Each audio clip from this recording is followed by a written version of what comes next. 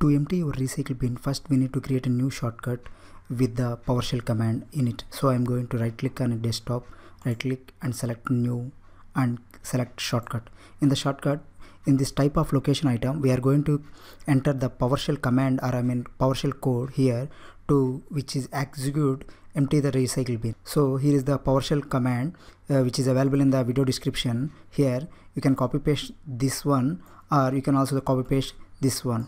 So I'm going to copy and paste it.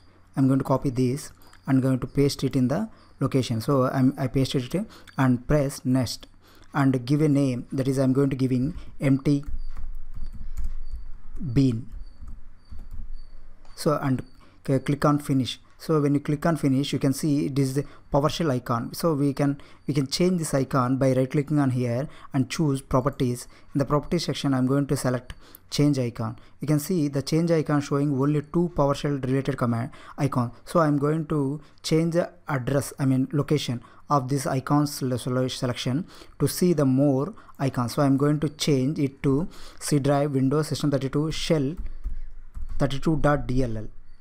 So this is the location to see all the icons. Here you can see all the icons here. So I'm going to I'm going to select this empty recycle bin icon for this shortcut. So I'll click OK and click apply and click OK. So you can see this is the empty recycle bin icon. You can use this double clicking on this empty bin to empty the recycle bin. So I'm going to show you how it is done. Here I created a demo file, demo empty folder. So I'm creating another empty folder. So create a new folder. So this folder I'm going to sending to the recycle bin. So here I created a folder and send it to the recycle bin. So when you want to empty the recycle bin, just right click on it and empty recycle bin. But to do this, I'm going to double click on this empty bin, which is a PowerShell command which can execute as a emptying the recycle bin. So I'm going to double click on it. So you can see the PowerShell pop up. It clear the recycle bin. So see, there is no file or folder in the recycle bin.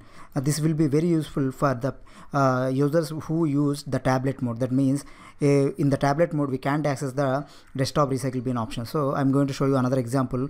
Here I'm sending these two files into the recycle bin. So I send these two files on the recycle bin. So I can delete this recycle bin by clicking on this, but this time I'm going to pin this shortcut to start menu. So I pinned this empty bin to shortcut menu.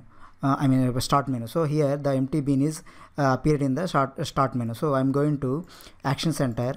In the action center, I'm going to select tablet mode. In the tablet mode, we can't access the desktop. We can't access the recycle bin. So here we can empty the recycle bin using this empty bin shortcut by simply clicking on this empty bin. So when you click on the empty bin, it automatically apply the PowerShell script and empties the empty the recycle bin. So you can see this by going back to the desktop mode and disabling tablet mode, and here you can see the recycle bin is empty.